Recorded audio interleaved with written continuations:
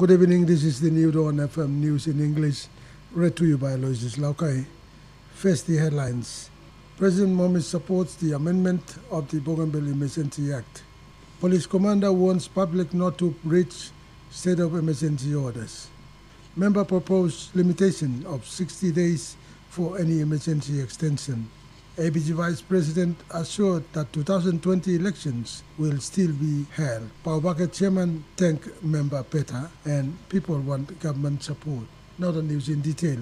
The ABG President, Grand Chief Dr. John Momis, has supported the amendment of the Bougainville Emergency Act, stating that it was the only right thing to do.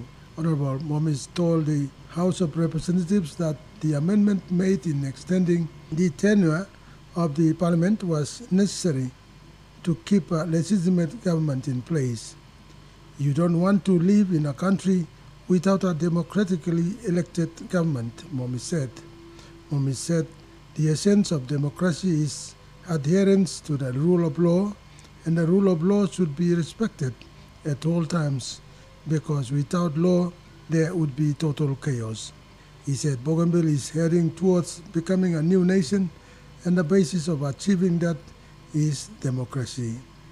Remember, it took us a lot of effort and energy to be where we are today, following the democratic process, even though there were hardships faced, he said. The police commander in Buin, Chief Sergeant Emma Chimes, warns about the consequences of breaching the state of emergency orders, stating that there are 29 standing orders in Emergency Order Number 2. Commander Chimes explained that breaching of any of these orders and failure to comply with these orders will have the people breaching the orders apprehended, arrested, and charged. He reminded essential service providers in Bougainville to continue to operate from 10 a.m. to 3 p.m. and not operate after hours, as arrests will be made to those who do not comply with this order, stressing on Order 12 that states that there shall be no sudden increase in the process of goods and services during the state of emergency. Mr. Chimes said businesses normally use this as an opportunity to make profit, but warned that this won't be tolerated. Mr. Chimes appealed to the people to report any shops that increase their goods prices to the police to deal with them. He said there is a total ban on gambling activities, nightclubs, liquor outlets, sports, musical and cultural events. He appeals to the people to comply with all the 29 standing orders, as Order 27 states that non-compliance of order is unlawful and is liable for prosecutions and punishment under the regulation and other applicable laws. The member for Chitalato, Honorable Fidelis Semoso, while debating on the proposed amendment of extension, recommended to the House of Representatives to limit the extension for only 60 days and not to leave an open-ended amendment. Mr. Semoso said under no circumstances must the government allow an open-ended amendment, but must be a limit and definite time period for any extension. He said he supported the proposed extension amendment, but strongly argued that the House must set a limited time frame for any extension to avoid any inconvenience in the future.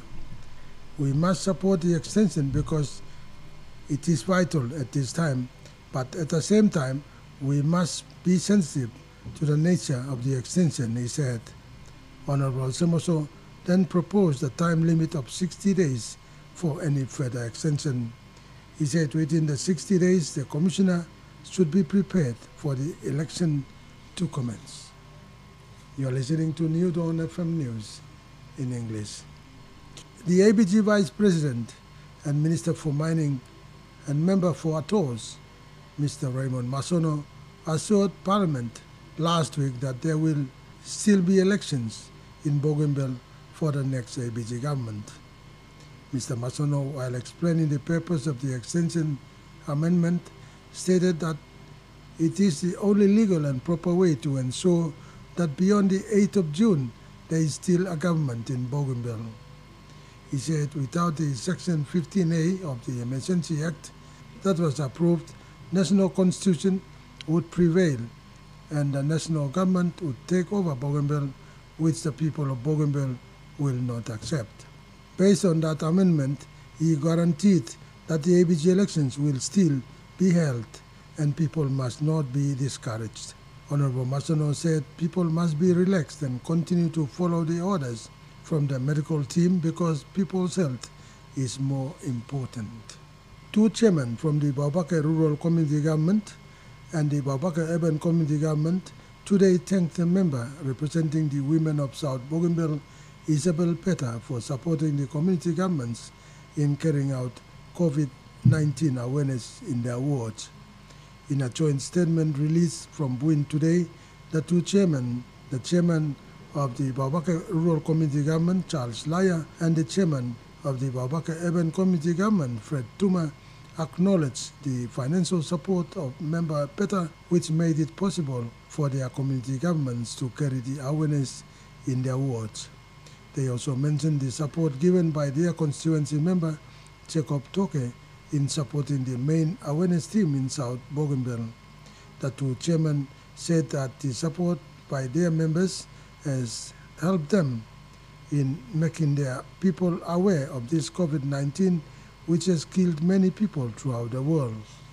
Now to end the English bulletin, the former chairman of the Central Bougainville Combined COE chairman, John Donner, today called on the ABG to find ways of supporting its citizens who have lost their only means of making money due to the state of emergency restrictions. He told New Dawn FM from Arawa that ordinary citizens who have been relying on market sales of vegetables are now facing food shortage as they used to make money for their daily meal. He said even business houses have laid off their staff without paying them and they need immediate support. Mr. Donner said that if the state of emergency is allowed to continue for a few more months, the people will die of hunger and not from the COVID-19.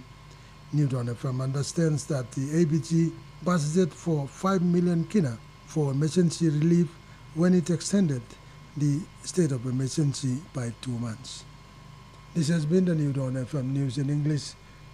You can also see our news on www.bougainvillenews.com, www.bougainville.taipei.com. You can also follow us on Facebook and Twitter. You can also listen to our news on our New Dawn FM YouTube page. On behalf of the news team, I am Aloysius Laukai. You have a pleasant evening.